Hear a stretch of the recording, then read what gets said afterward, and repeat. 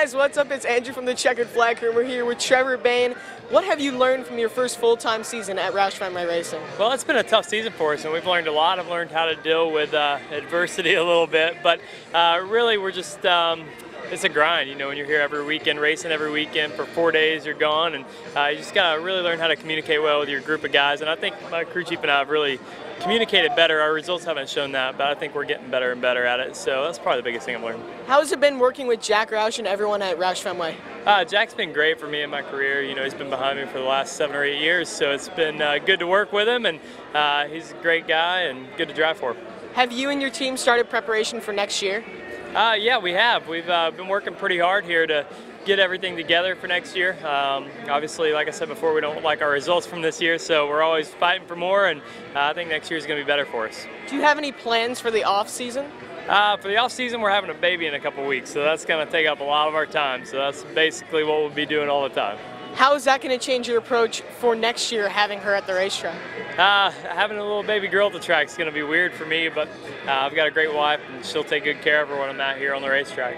And outside the racetrack, I hear you like to do some snowboarding. How did you get interested in that? Yeah, I'm an action sports guy, so snowboarding, wakeboarding, anything that you can do that gets your adrenaline going. You know, race car drivers kind of like that kind of stuff, so I started doing it when I was about 10 or 11 and just really liked it, so I keep doing it. Where's been the coolest place you've gone snowboarding? The coolest place is probably Jackson Hole, Wyoming. There's a lot to do there other than just snowboarding, and it's a beautiful place, so I enjoyed that one a lot.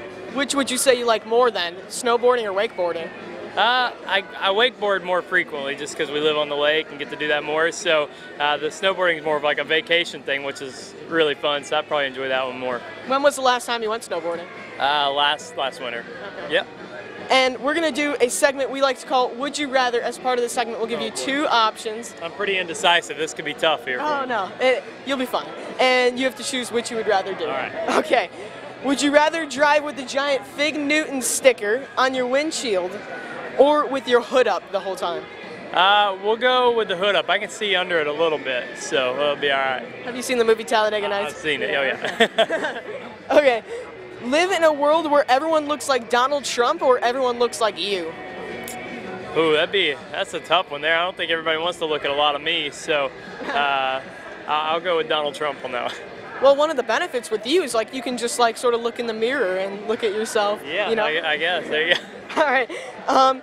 Grow a mustache every time you can't answer a question, or grow a nose every time, like Pinocchio, every time you lie? Well, I'll go with a mustache because I can't really grow a good one, so we're kind of the same on that, so that'd be nice to be able to grow one for once. All right. Wear a full suit of armor for a month straight, or scuba gear?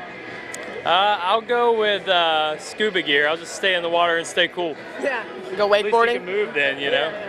And finally, since the new Star Wars movie is coming out, have lightsaber fingernails or have the ability to have Jedi mind tricks? Oh, we'll play some mind tricks on people. We can mess with some people. Yeah, it would be good then. All right. Thank you, Trevor, for taking the time. For more videos from the Checkered Flag Crew, make sure to visit checkeredflagcrew.com.